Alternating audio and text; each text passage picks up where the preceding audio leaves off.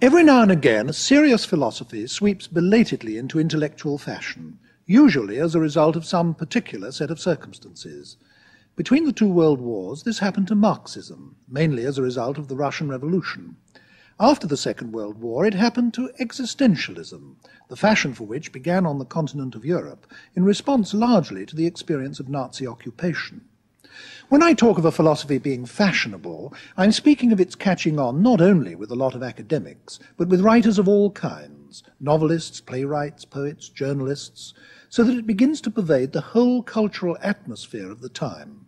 In post-war France, there seemed to be existentialist novels, films, plays, and even conversation on all sides. The most famous name associated with that development, both then and now, is that of Jean-Paul Sartre.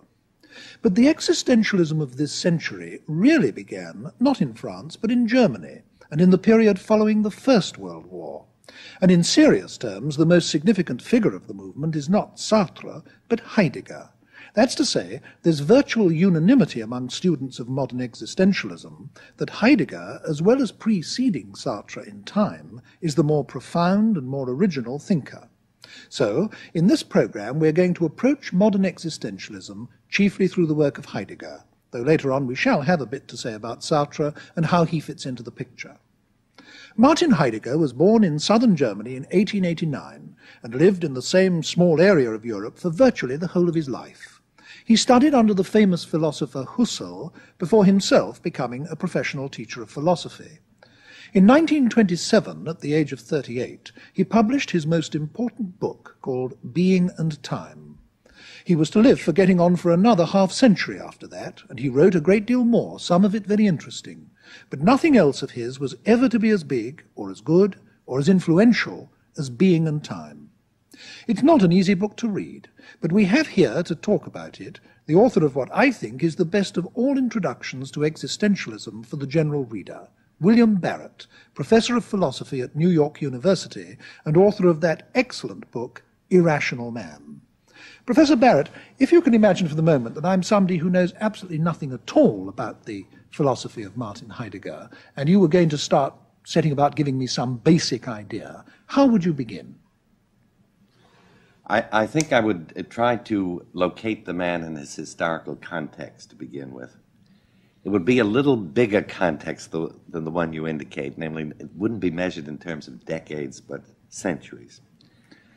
And I'd try to locate him first in relation to the whole epoch of modern philosophy, which begins with Descartes.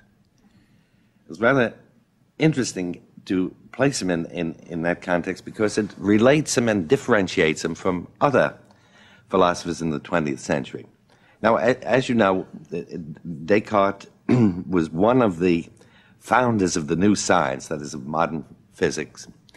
And part of his scheme for launching this science depended upon a certain kind of split between consciousness and the external world.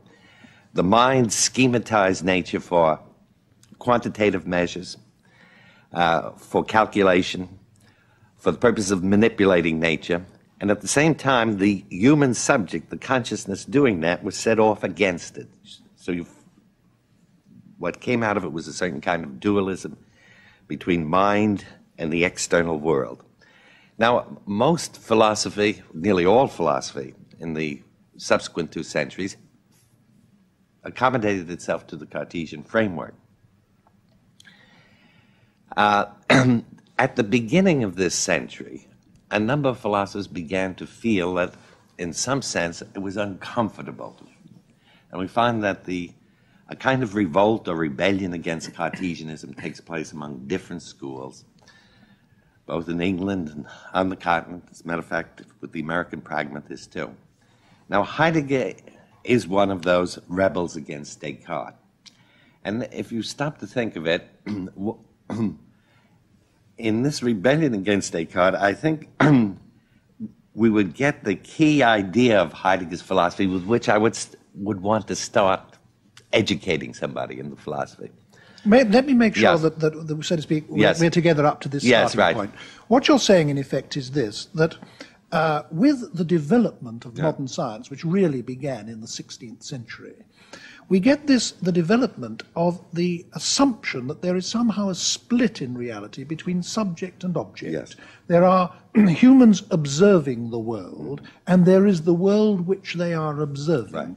And this dualism, this assumption that there is a division in reality between subject and object, goes all the way through our science and all the way through our philosophy, though in fact, contrary to what probably most Western men and women suppose, it's really a view of reality which is peculiar to the West and peculiar to the last 4 or 5 centuries. Right. Right. Now it's an uncomfortable view because there is, in some sense, we don't live with this view. I don't consider you as a mind attached to a body, or I don't consider that I'm conscious of you there, but I infer your existence. Your existence is doubtful. In ordinary life, we move back and forth between mind and body in perfectly recognizable fashion, without proposing to ourselves any particular philosophical puzzles in these transactions. So that it becomes somehow contrary to our ordinary feel of things to proceed in this way, as if the mind and the external world were set off against each other in this way. And this revolt against dualism, I think, is one of the features of 20th century philosophy, and Heidegger has his own mode of dealing with it. I think you and I are together in the same world. I mean, you're not a mind attached to a body, and I'm not a mind attached to a body. Primarily, we're two human beings within the same world. So you asked me, how would you start introducing someone to Heidegger's philosophy? I would say you start with this fundamental concept of being in the world, that we are beings in the world. Of course, now, the word being makes us recoil because it sounds very far-fetched and highfalutin. But in the primary cases, in this case, we have to understand it in the most mundane, factual, ordinary, everyday sense, the way in which average, ordinary, or extraordinary human beings are concretely in the world. That's where we start from. And that's where we begin to philosophize. May I say that I find this a very congenial starting point, because the notion that reality is split between observer and observed, or subject and object, isn't something that ever presented itself naturally to me. It was something I had to learn, so to speak, in school or as a student. And at first I thought it a very strange idea. I think that the experience of the individual accords much more with what you are now saying. That is to say, we emerge from the unconsciousness of early babyhood, so to speak, to find ourselves as beings in a world, which is the phrase you just used. We just find ourselves here in this world, and that's where we start. Yes. Well, the split between subject and object doesn't appear in philosophy until you get really at formulating Descartes. It's unknown to the Greeks and the medieval philosophers. Oh. But now, having established the difference between Heidegger and the tradition, how does Heidegger then proceed? How does he proceed to formulate his problem? Well, you see, once you're planted in the world, we are beings of the world, then the task of philosophy becomes primarily one of description.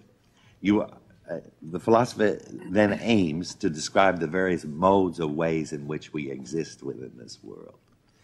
Now, in this respect, you see, Heidegger's approach is a little different from some of the anti-Cartesian rebels in British philosophy, let's say Moore or Wittgenstein, who start with very definite problems of knowledge and perception. How do we know the external world and so on?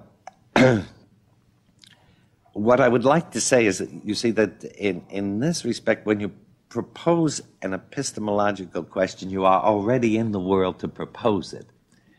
Your ticket of admission to the ordinary world is not contingent upon your solving that puzzle. When you say epistemological, you mean anything to do with the theory of knowledge? Knowledge, or belief, problem perception, of knowledge. and so on. Yes. So that knowledge is simply one other mode of our being in the world. And the various modes in which we are in the world. I mean, some of them are much more urgent and less theoretical than knowledge. We're in the world in various fashions. We're anxiety-ridden sometimes. We're worried. Does the name concerned. existentialism imply that the existentialist philosophers see existence as a problem?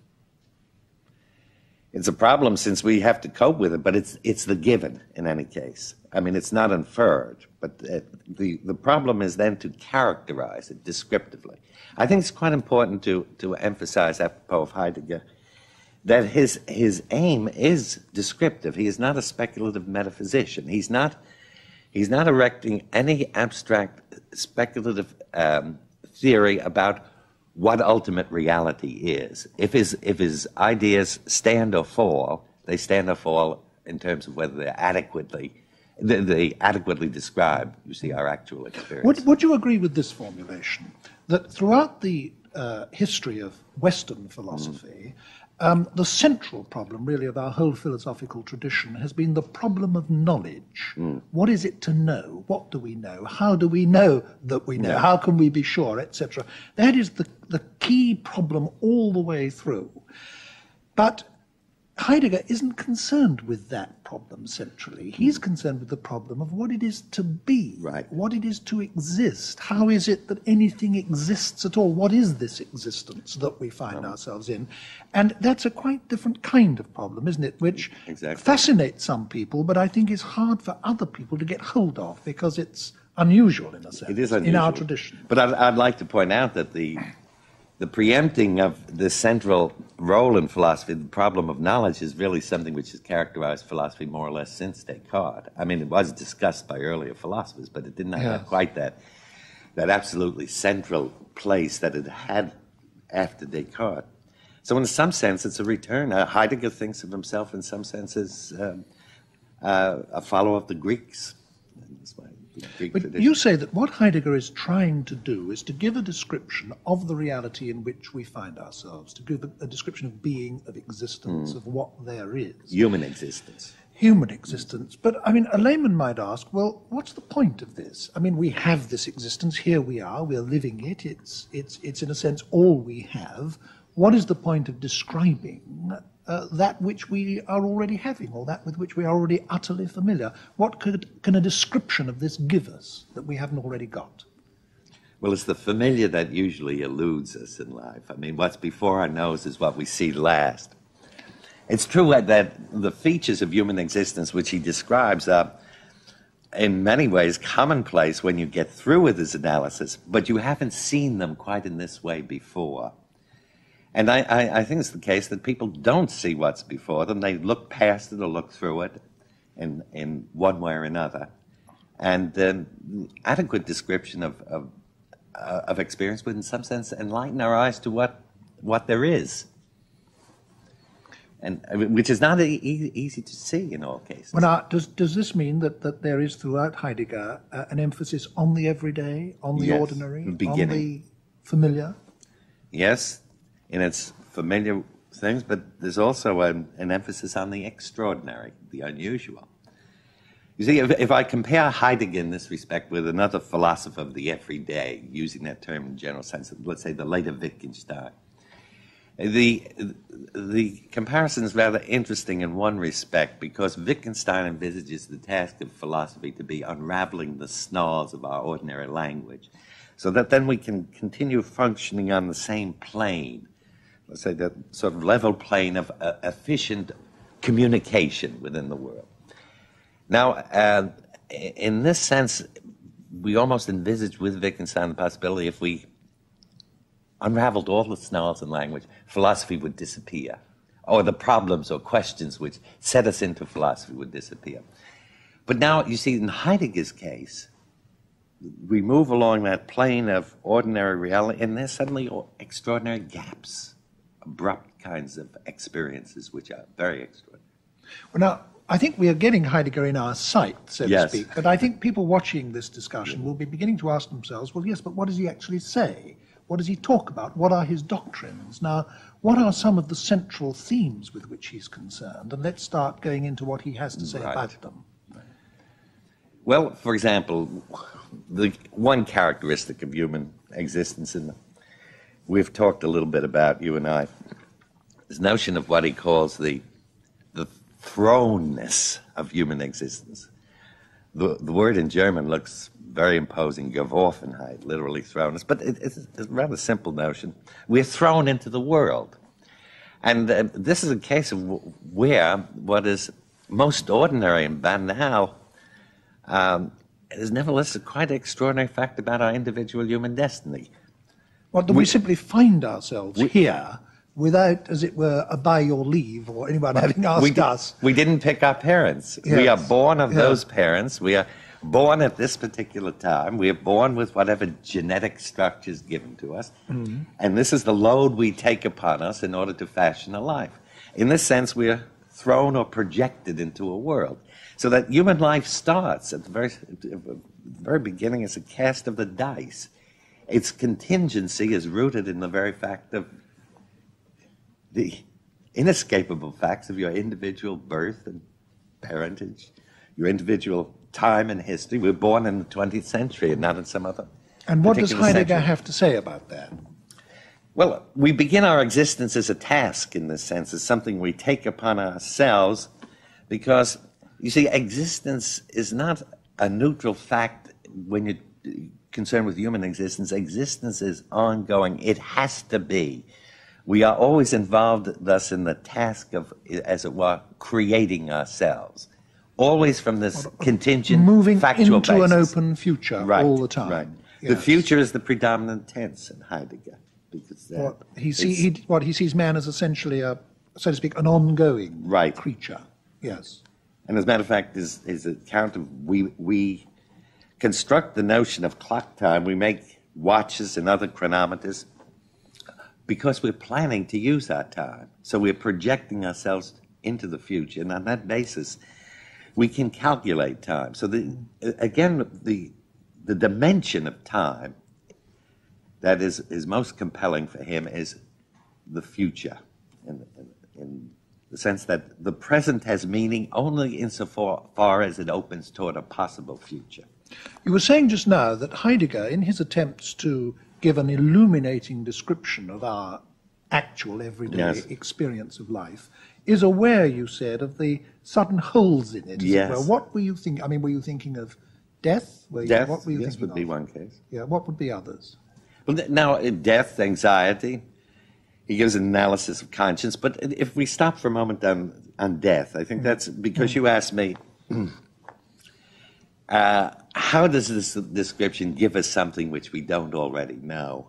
And it's rather interesting that the description of death he gives is something which rather turns over our usual notions, because our usual notions try very much to escape from the fact of death. Now, this is something very peculiar about death. We usually think of death as a fact in the world. We read about people dying, we read obituaries and so on. It happens to other people. To be sure, it'll happen to me, but not yet. So it's something out there in the world, as yet external to me. But the peculiar thing is, if I start to think of it as my death, now, my death will never be a fact in the world for me. I will never read my obituary, which is, I think, a very significant little fact. So it can never be a public event in the world for me. Well, as Wittgenstein says, death is not an experience in life because we don't live to experience death. It's not something we live through, and therefore not an experience we have. Yes, it's not unless my death is as essentially mine is something which cannot be an event in the world for me, but it's a compelling possibility for me now. I mean, the meaning of death is that it is a present possibility. I may not be at any time. The meaning of death is that it's the possibility of not being, or it's, as he puts it, it's the possibility which cancels all my possibilities. Now, in this sense, it's the most extreme of possibilities, but his point is, once you realize that this particular possibility inhabits your existence, it's sort of the warp and woof of it in some way, that you can either collapse and scurry away from it in fear, or you can face up to it, and then you ask yourself the question, there is that possibility. In the face of that possibility, what meaning does my life have?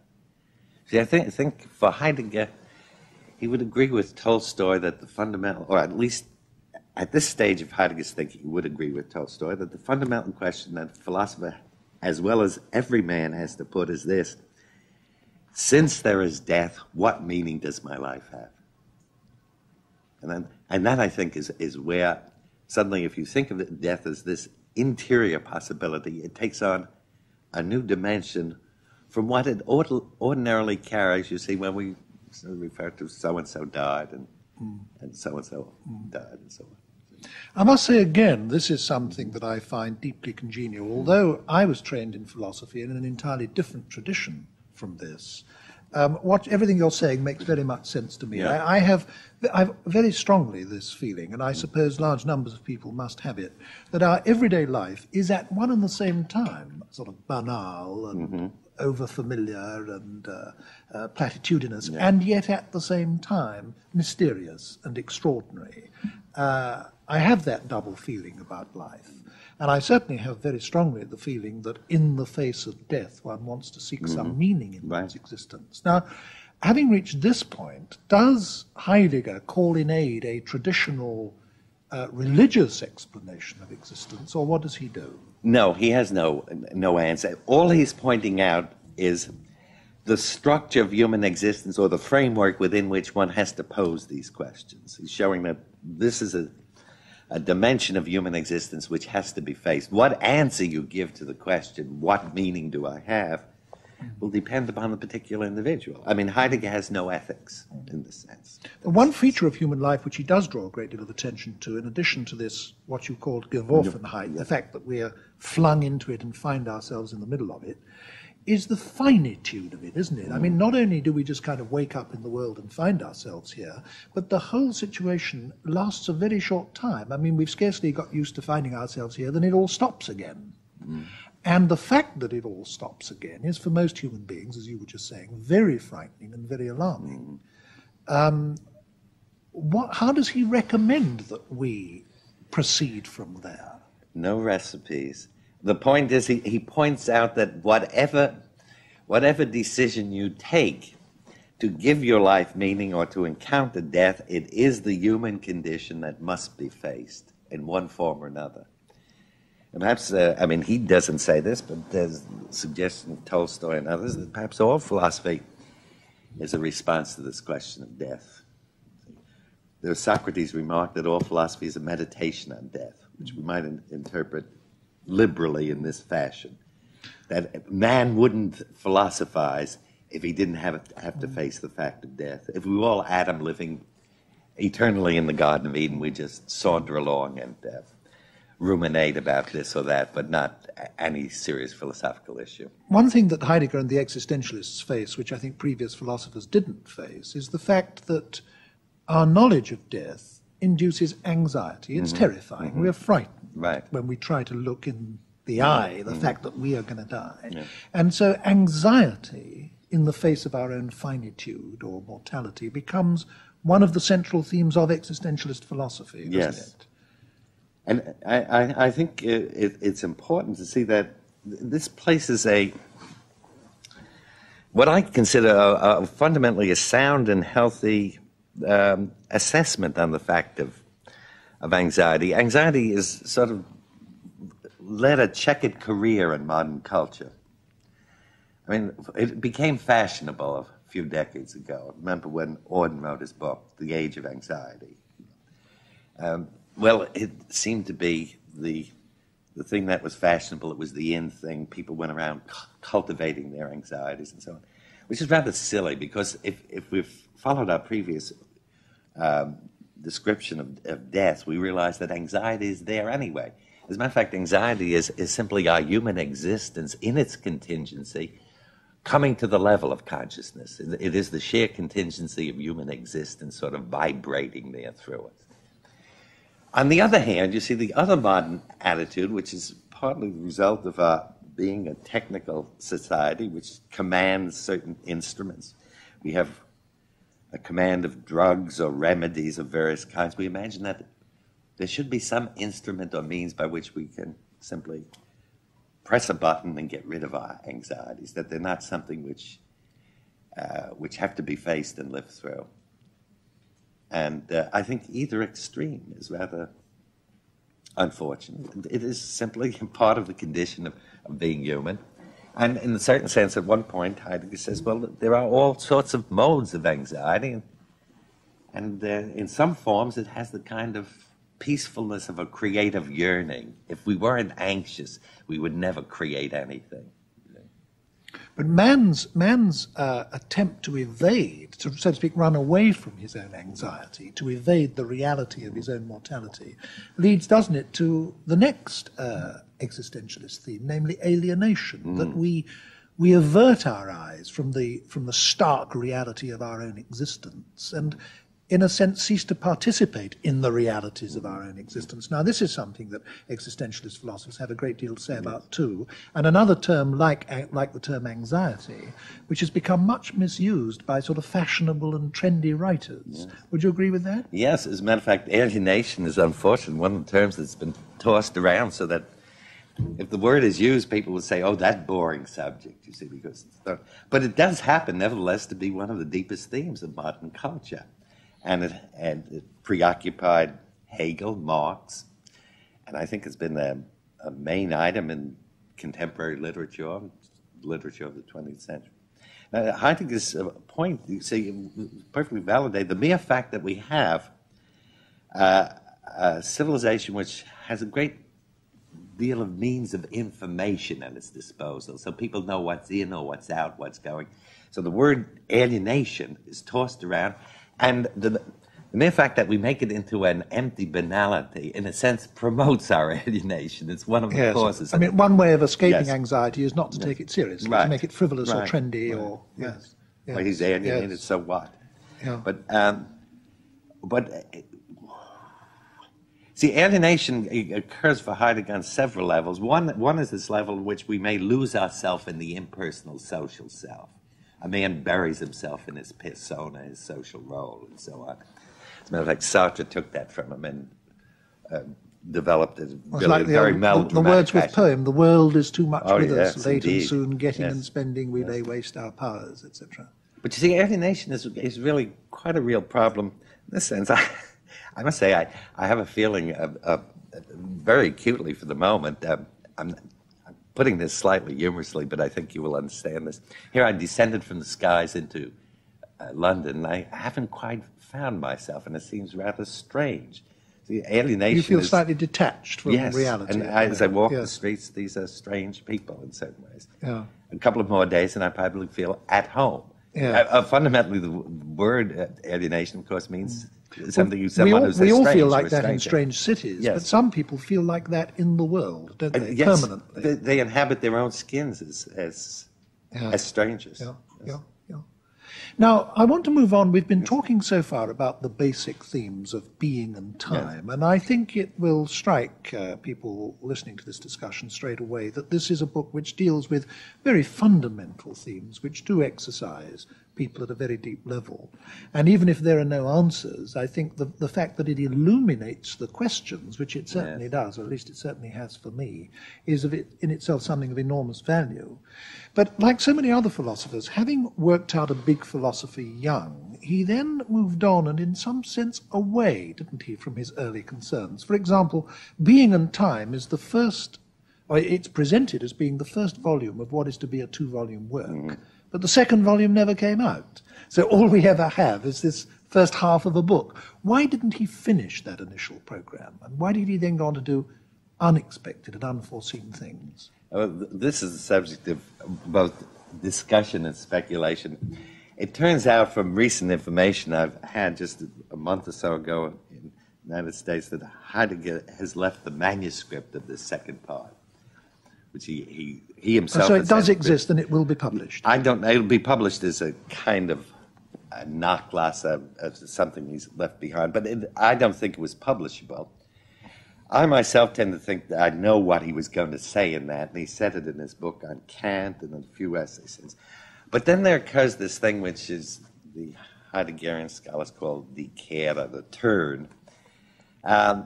He felt in some sense that in Being and Time, he had riveted his attention too exclusively on man, and that this philosophy was a a powerful form of humanism, but there was no systematic grasp of what the human being is rooted in.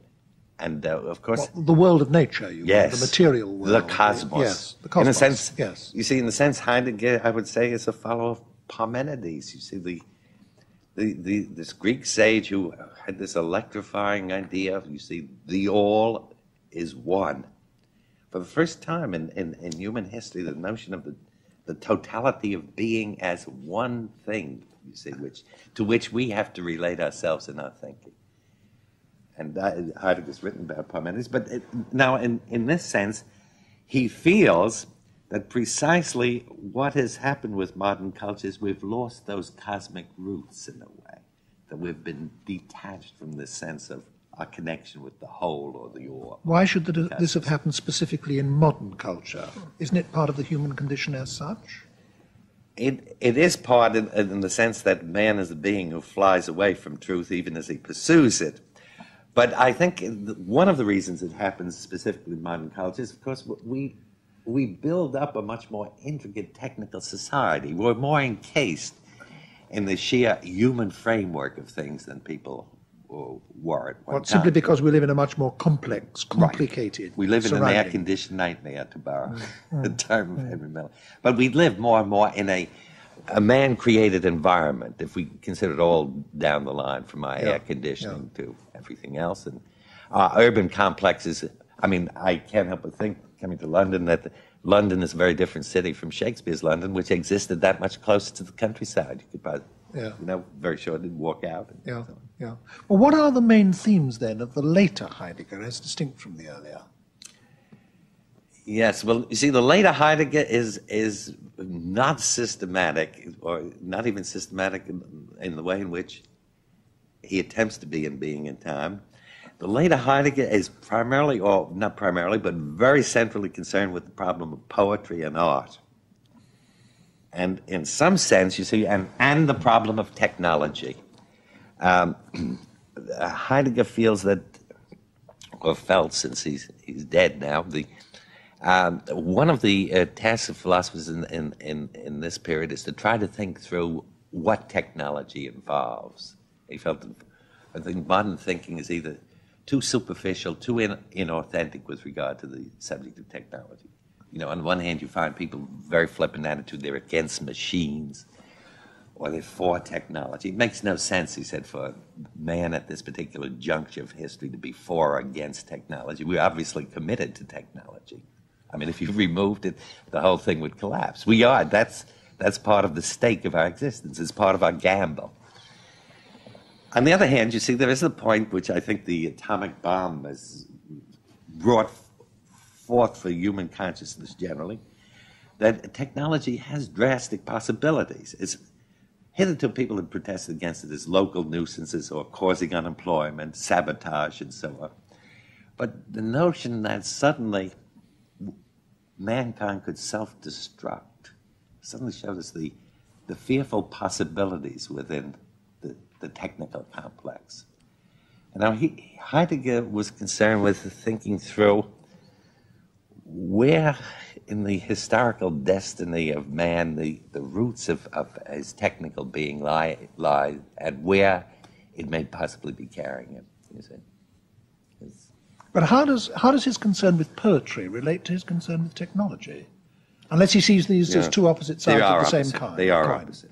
Yeah. Because the thing, well, as you well know from other branches of contemporary philosophy, there's a certain disposition on the part of some philosophers when they're examining language to treat it as a calculus. It's an instrument which can be manipulated and controlled. It's a formal calculus and so on.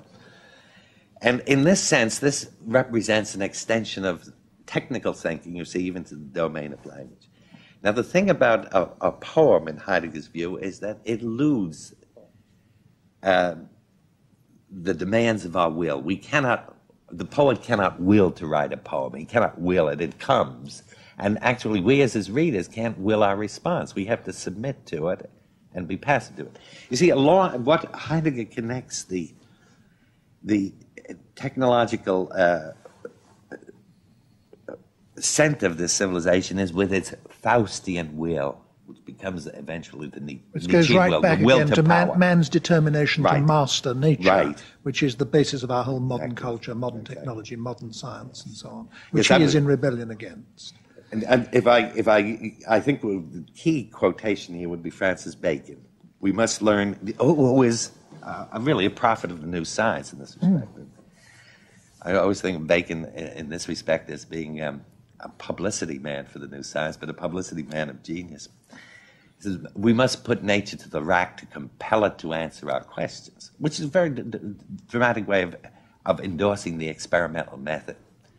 But now you stop to think, even if we put poor nature to the rack, poor tortured nature, we have to listen to her responses. We have, in some sense, to give ourselves to be receptive. There's a point at which our twisting, you see, has to submit to whatever is there to be. This really does represent a basic break with the tradition, doesn't it? Because even, as it were, revolutionary philosophies within the tradition, like Marxism, for example, take it for granted that the conquest of nature is man's business. It's what human life is all about and what social life is all about. I must say that, speaking just purely personally for a moment, that in all the preparation that this television series has involved me in, the preparation I've done for this discussion and this program has taught me most, because I've found in Heidegger, who I knew very little about before, all kinds of illuminating insights in these very fundamental themes we've been discussing. And that being so, this is leading me to the point I want to put to you. I can't help wondering why it is that other philosophers, including very able and prestigious ones like A.J. Ayer or Karl Popper or Rudolf Carnap, all sorts of people, pour scorn on Heidegger and the kind of philosophy that he's trying to do. They dismiss it, they've dismissed it in their published writings as nonsense, rubbish, garbage, it's all a lot of rhetoric, it's all a lot of words. It seems to me you've only got to read the stuff for 5 minutes to see that it isn't just all a lot of words. Now, why has it been so derisively dismissed by so many such able people? Well, I don't want to make an invidious remark about philosophy and the state of philosophy, but there is a certain kind of professional deformation. A man has a certain vision, and he carries with this sort of blinders to somebody else's vision. I think one of the things is that Heidegger's vocabulary, you see, is initially rather jarring. But I think if you read him in German, he writes a fairly straightforward German, and certainly if you compare his German prose with that, let's say, of Hegel, it seems to me Heidegger's lucidity itself. But I think what we do find in philosophy is that there's a certain prejudice for certain chosen vocabularies. Now, you mentioned Carnap. I was a student of Carnap for several years, you say, and I got interested partly in Heidegger to find out what the fuss was. Could he be as bad as they said? What, you came to Heidegger through Carnap's attacks on Heidegger? Right. Yes. And, yes. And when you read Heidegger, you discovered that he wasn't as bad as they said. Yes. But, so, Professor Barrett, when I was introducing this program, I promised our viewers that we would say something about Sartre. And I think that before we come to an end, I really do want to ask you if we can move on to him just for a moment. Although Sartre has become, as it were, the most famous existentialist, his is the name that most people associate with existentialism, he's not as original a thinker as Heidegger, is he? But nevertheless, he has made a contribution. What would you characterize as being Sartre's main contribution? Well, there are a number of ways which you can characterize that, but I'd like to contrast them first. Perhaps that might point the direction which his contribution has come. You see, Sartre's big book, his major philosophical work, and I personally think, by the way, some of his novels and plays are more important than any of his philosophical writing, but I think he's still a philosopher of considerable brilliance. But his major work is called Being and Nothingness. It's a gigantic misnomer. It's not about being, and it's not about nothingness.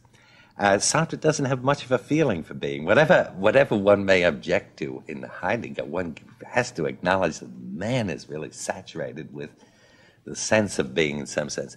What Sartre's book is about is really the kind of melodrama of two Cartesian consciousnesses. And naturally they are Cartesian because he's French. Every Frenchman is a Cartesian, I think, when he's pushed far enough. And these two consciousnesses never understand each other. That is, they are two subjectivistic minds who misinterpret each other. I, as subject, impose upon you and convert you into an object and so on, and you reciprocate. And so this fiendish dialogue of misrepresentation goes on, and misunderstanding and so forth. In the end, it becomes impossible for us to communicate sincerely. This big book of Sartre is really a book on the problem of sincerity, which is the staple, I think, of French literature, from Montaigne right through Molière and Proust and so on. Now, but to come to you see, Sartre's then most famous positive doctrine is its notion of liberty, and it's the doctrine which actually, I think, caught on most in the public eye.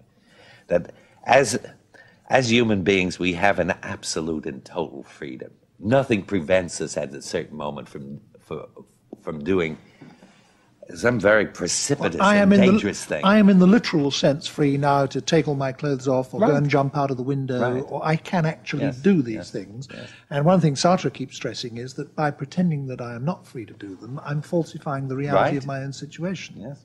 So I stand on a precipice at any moment, and I can hurl myself off it. And in this sense, the characteristic of this total freedom is that it's vertiginous or dizzying. And he carries through this metaphor of standing on a cliff and having this dizzy sense of being able to cast But yourself isn't down. he Nothing right? prevents you. Isn't he right to dramatize in this way the fact that the realities of choice which we have in Yes. life and the realities Yes. of freedom that we have in life are in fact much greater than we ourselves wish to Yes. face for most of the time? Except now, here's where you see, I think, Heidegger has an insight which is beyond him in this respect, because the individual who hurls himself into this precipitous choice may, in tearing off in that sudden direction, remain utterly as blind as when he started. You see, now, it's rather curious that Heidegger's view of freedom is a very quiet one and subtle and soft. Our fundamental freedom is the freedom, if we can manage it, to become open, to let truth happen. And most of us in our lives are shut off in our personal lives in one way or another, doesn't matter which, from truth in our dealings with other people. We have resistances which can't be breached and so on. But sometimes there is a fissure in this wall that shuts us off, and we are able to let be. We no longer seek to compel. You see, the whole of the later Heidegger is really a prolonged attack on the will to power as characterizing Western civilization. An attack on this urge we have to dominate nature, Right. And even, dominate our environment. And even dominate our own personal lives or dominate Yes. other people. The view being that you only really understand reality when in some sense you submit yourself to it. Summing up, Professor Barrett, taking Heidegger and Sartre, and indeed the whole existentialist tradition together, if you were asked to say, well, now, what contribution has this made to human thought in our time, what would you stress? What have we got from it all? I'll stress an academic point first, and then the more important human point following. I think from the point of view of the history of thought or the history of philosophy, existentialism has brought forward a kind of re-evaluation of 19th century thought. For one thing, it has exhumed Kierkegaard, who was virtually unknown in English-speaking countries. It's established him as a major thinker. I don't know whether you'd call him a philosopher, but a thinker of considerable proportions and power in the 19th. One of the major figures of the century. As a matter of fact, Wittgenstein said of Kierkegaard, he thought he was the greatest writer of the 19th century, which is rather interesting. Wittgenstein had discovered Kierkegaard quite early, before existentialism, toward the end of the World War I. But the second point, I think, that's made people aware of the fact that modern society tends to depersonalize to a certain extent, that it gets larger and larger, more intricately organized and so on. And that the problem of the person, the individual as a unique being who cannot be completely assimilated into any framework, whether it's bureaucratic or conceptual or systematic, something of him is left out. I think this kind of emphasis is what it has brought forward, I think, most powerfully. Thank you very much, Professor Barrett. Humans observing the world, and there is the world which they are observing. Right. And this dualism, this assumption that there is a division in reality between subject and object, yeah, goes all the way through our science and all the way through our philosophy, right, though in fact, contrary to what probably most Western men and women suppose, it's really a view of reality which is peculiar to the West and peculiar to the last 4 or 5 centuries. Right. Right. Now it's an uncomfortable view because there is, in some sense, we don't live with this view. I don't consider you as a mind attached to a body, or I don't consider that I'm conscious of you there, but I infer your existence. Your existence is doubtful.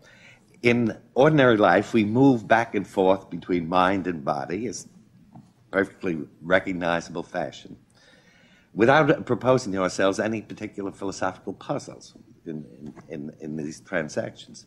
So that it becomes somehow contrary to our ordinary feel of things to proceed in this way, as if the mind and the external world were set off against each other in this way. And this revolt against dualism, I think, is one of the features of 20th century philosophy. And Heidegger has his own mode of dealing with it.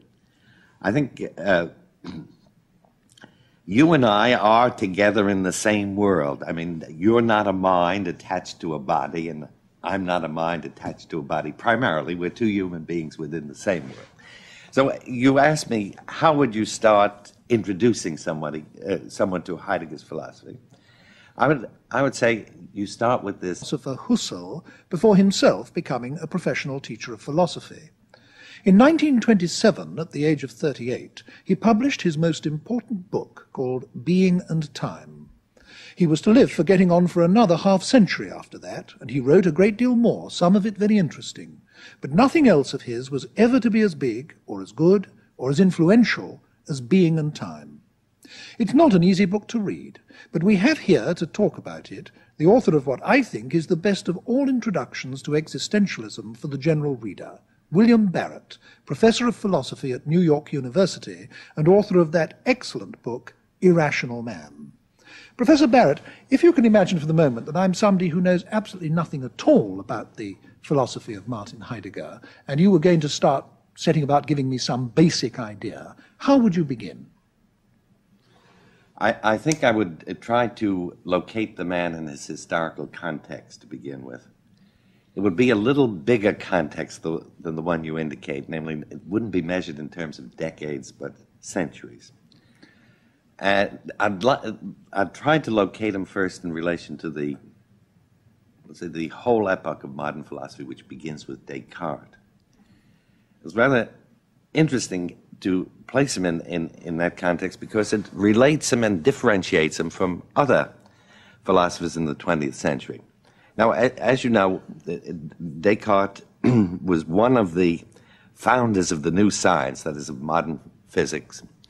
And part of his scheme for launching this science depended upon a certain fundamental concept of being in the world, that we are beings in the world. Of course, now, the word being makes us recoil because it sounds very far-fetched and highfalutin. But in the primary cases, in this case, we have to understand it in the most mundane, factual, ordinary, everyday sense, the way in which average, ordinary, or extraordinary human beings are concretely in the world. That's where we start from, and that's where we begin to philosophize from. May I say that I find this a very congenial starting point, because the notion that reality is split between observer and observed, or subject and object, isn't something that ever presented itself naturally to me. It was something I had to learn, so to speak, in school or as a student, and at first I thought it a very strange idea. I think that the experience of the individual accords much more with what you are now saying. That is to say, we emerge from the unconsciousness of early babyhood, so to speak, to find ourselves as beings in a world, which is the phrase you just used. We just find ourselves here in this world, and that's where we start. Yes. Well, the split between subject and object doesn't appear in philosophy until you get really at formulating Descartes. It's unknown to the Greeks and the medieval philosophers. Oh. But now, having established the difference between Heidegger and the tradition, how does Heidegger then proceed? How does he proceed to formulate his problem? Well, you see, once you're planted in the world, we are beings of the world, then the task of philosophy becomes primarily one of description. The philosopher then aims to describe the various modes or ways in kind of split between consciousness and the external world. The mind's schematized nature for quantitative measures, for calculation, for the purpose of manipulating nature, and at the same time, the human subject, the consciousness doing that, was set off against it. So what came out of it was a certain kind of dualism between mind and the external world. Now, most philosophy, nearly all philosophy, in the subsequent 2 centuries, accommodated itself to the Cartesian framework. At the beginning of this century, a number of philosophers began to feel that, in some sense, it was uncomfortable. And we find that a kind of revolt or rebellion against Cartesianism takes place among different schools, both in England and on the continent, as a matter of fact, with the American pragmatists too. Now, Heidegger is one of those rebels against Descartes. And if you stop to think of it, in this rebellion against Descartes, I think we would get the key idea of Heidegger's philosophy with which I would want to start educating somebody in the philosophy. Let me make sure that, so to speak, we're together up to this starting point. What you're saying, in effect, is this, that with the development of modern science, which really began in the 16th century, we get the development of the assumption that there is somehow a split in reality between subject and object. Yes. There are... Every now and again, a serious philosophy sweeps belatedly into intellectual fashion, usually as a result of some particular set of circumstances. Between the 2 world wars, this happened to Marxism, mainly as a result of the Russian Revolution. After the Second World War, it happened to existentialism, the fashion for which began on the continent of Europe, in response largely to the experience of Nazi occupation. When I talk of a philosophy being fashionable, I'm speaking of its catching on not only with a lot of academics, but with writers of all kinds, novelists, playwrights, poets, journalists, so that it begins to pervade the whole cultural atmosphere of the time. In post-war France, there seemed to be existentialist novels, films, plays, and even conversation on all sides. The most famous name associated with that development, both then and now, is that of Jean-Paul Sartre. But the existentialism of this century really began, not in France, but in Germany, and in the period following the First World War. And in serious terms, the most significant figure of the movement is not Sartre, but Heidegger. That's to say, there's virtual unanimity among students of modern existentialism that Heidegger, as well as preceding Sartre in time, is the more profound and more original thinker. So, in this program, we're going to approach modern existentialism chiefly through the work of Heidegger, though later on we shall have a bit to say about Sartre and how he fits into the picture. Martin Heidegger was born in southern Germany in 1889 and lived in the same small area of Europe for virtually the whole of his life. He studied under the famous philosopher